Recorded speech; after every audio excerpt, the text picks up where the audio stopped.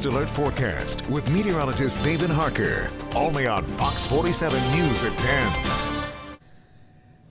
Another look at your First Alert Forecast, welcoming back in meteorologist David Harker. So we've had some doom and gloom this week as far as the weather's concerned. A nice start to the weekend, though, David? Yeah, you know, it kind of depends on where you are. Some places will see the rain showers start tonight. Some places may not. And even throughout the daytime tomorrow, it'll just be cloudy. It'll feel more gloomy. And this is what we should be seeing this time of the year.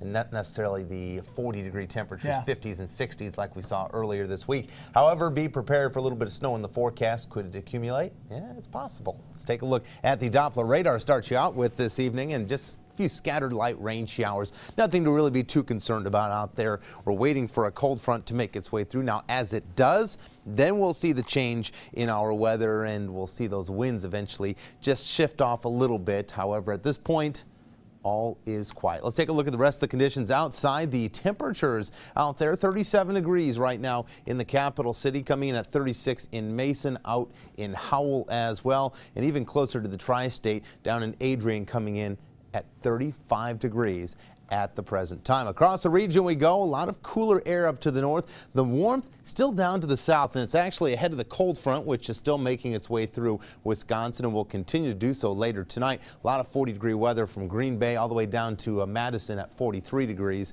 and 46-degree temperatures in Chicago and the Quad Cities. As we take a look at the satellite and radar combination, you can pick out that cold front making its way through parts of Wisconsin and northern Michigan at this hour. For us, we'll just see some rain showers associated with it. Not necessarily a lot of cooler weather behind this system.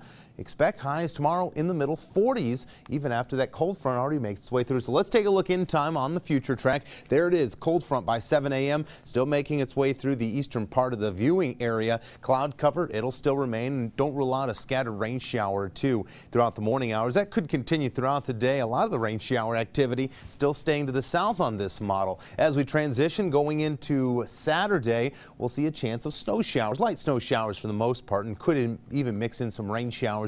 Really depends on where you are and what the temperatures will do. That'll really depend on what kind of precipitation that we'll see. Now, as we transition from Saturday into Sunday, could still see some more snow showers, and even into Monday, we're going to call for a very light chance of a snow shower. Let's take a look at your forecast. Tonight, 35 degrees. Rain is expected across the area, and temperatures will actually be rising throughout the evening hours. So 35 degrees, that's a low temperature, but once we get to morning, we'll start to see temperatures creeping up into the upper 30s. Take a look at your 1-800-HANSON weather kit. Dante, he's got the right idea. He's got the jacket, he's got the gloves, he's ready for a cool start to the morning, but a mild 45-degree temperature. That's what we're expecting throughout the daytime on Friday, so be prepared for that. And as we take a look at the next 7 days, there are a chance of rain showers and snow showers mixing in Saturday and Sunday.